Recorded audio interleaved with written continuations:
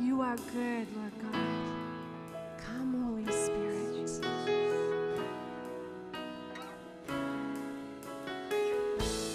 There's a table that you prepared for me in the presence of my enemies. It's your body and your blood you shed for me. This is how I fight my battles.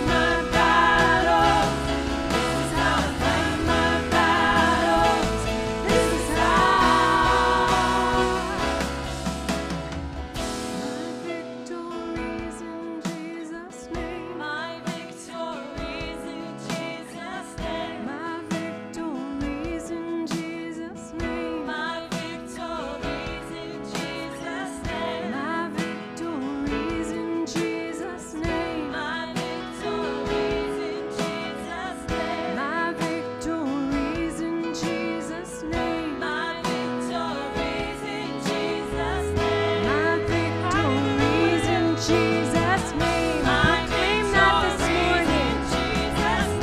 My victories in Jesus' name. My victories in Jesus' name. My victories in Jesus' name. My victories in Jesus' name. My victories in Jesus' name. My victories. This is how I fight my battles. This is how I fight my battles. This is how I fight my battles. This is how. This is how I fight my battles. This is how I fight my battles. This is how I fight my battles. This is how. This is how I fight my battles. This is how I fight my battles. This is how I fight my battles. This is how. This is how I fight my battles. This is how I fight my battles. This is how I fight my battles. This is how. Hallelujah, Jesus.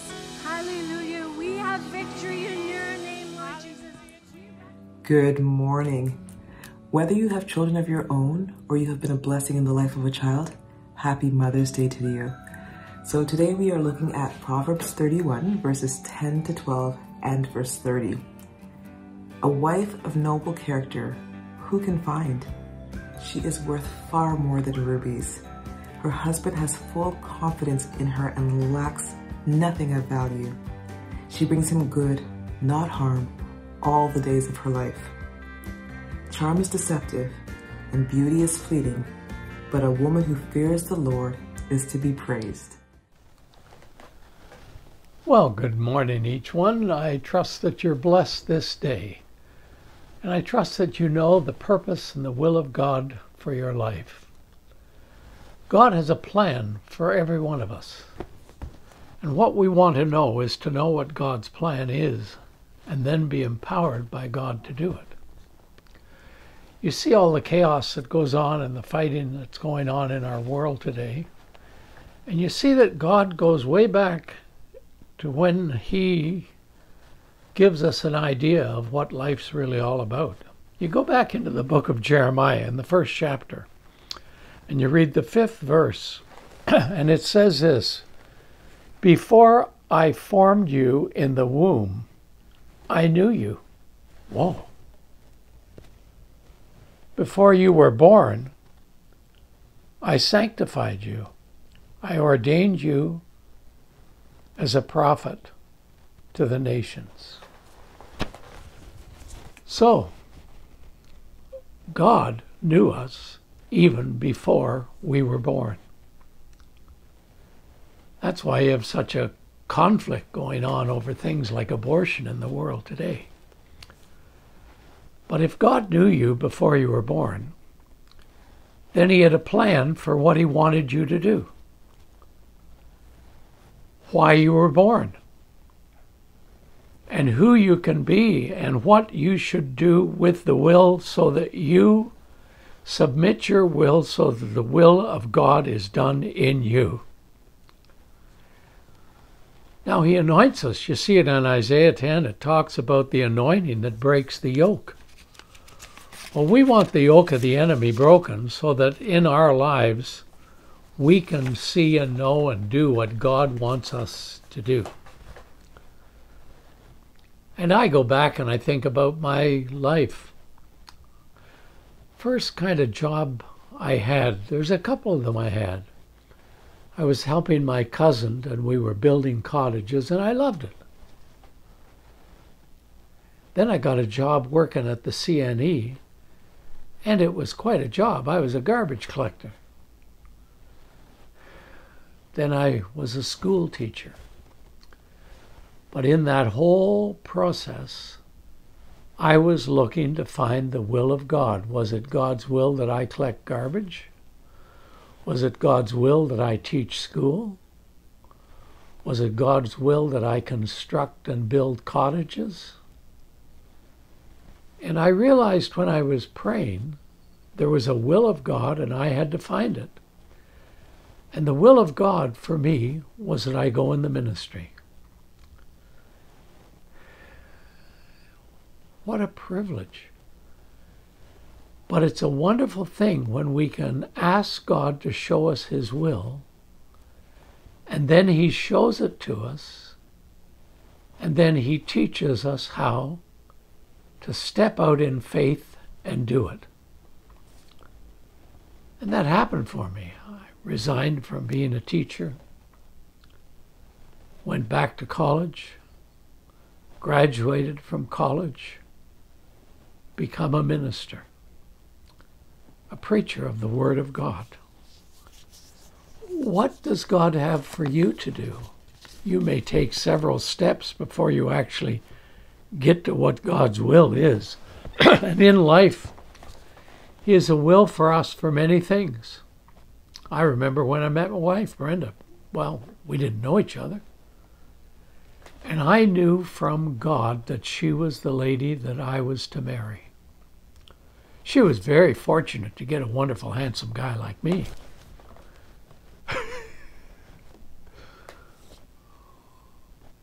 But I had to walk away from other things that would distract me in life from the ministry.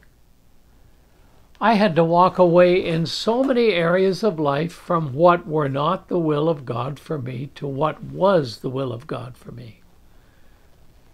And I knew what God's will was.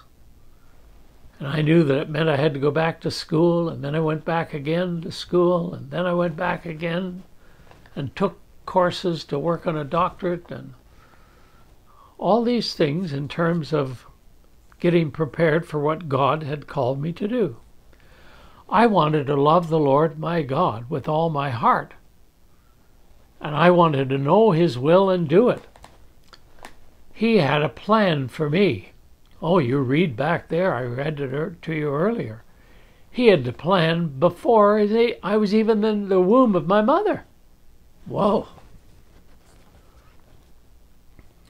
Now you can see why there's such controversy over abortions. And I have to, through life, deal with the temptations that the enemy would bring, or the temptations that would come into my life that would try and keep me from doing the will of God.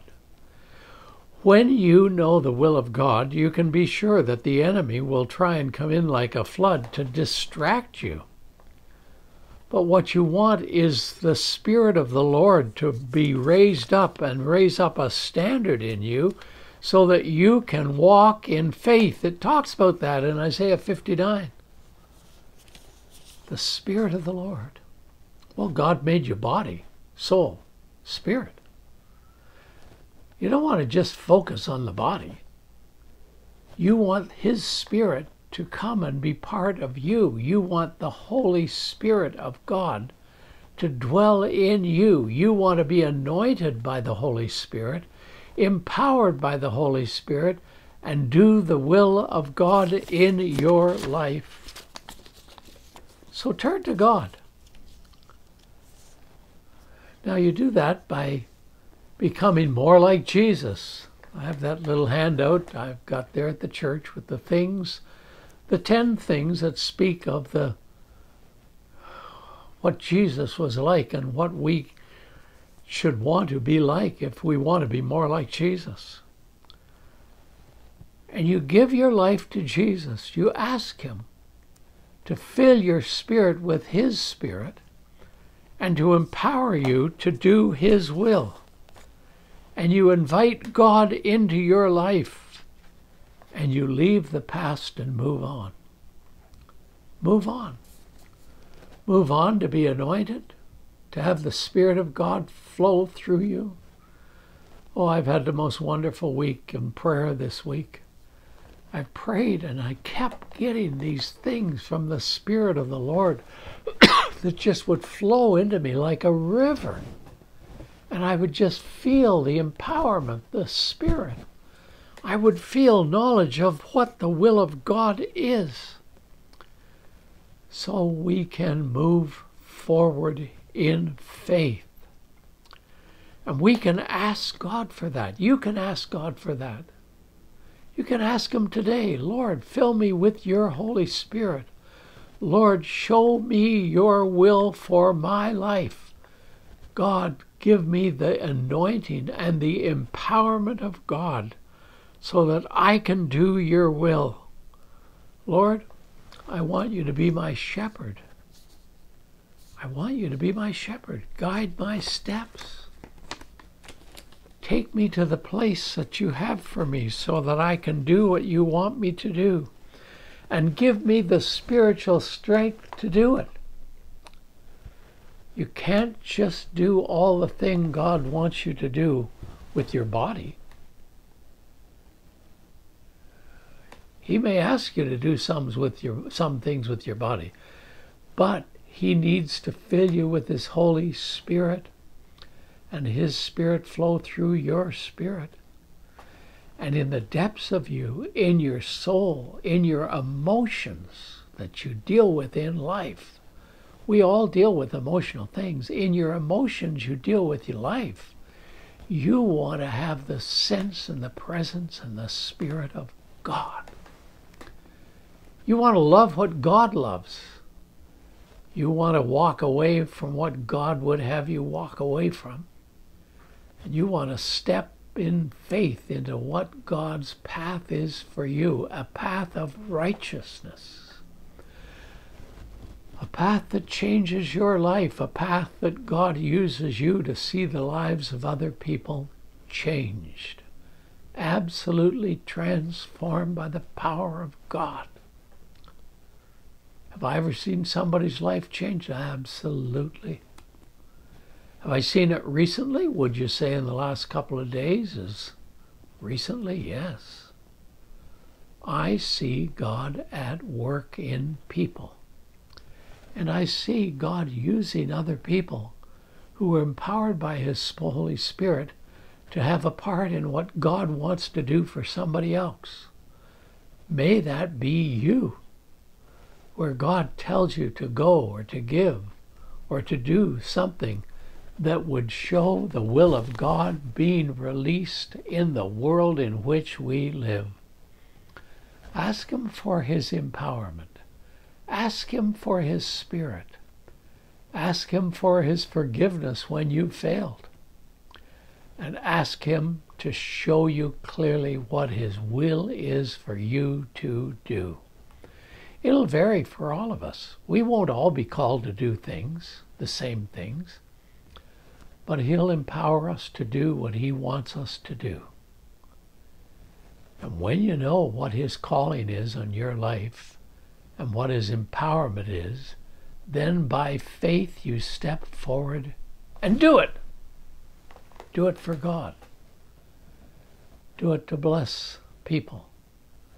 Do it to see people come closer to God.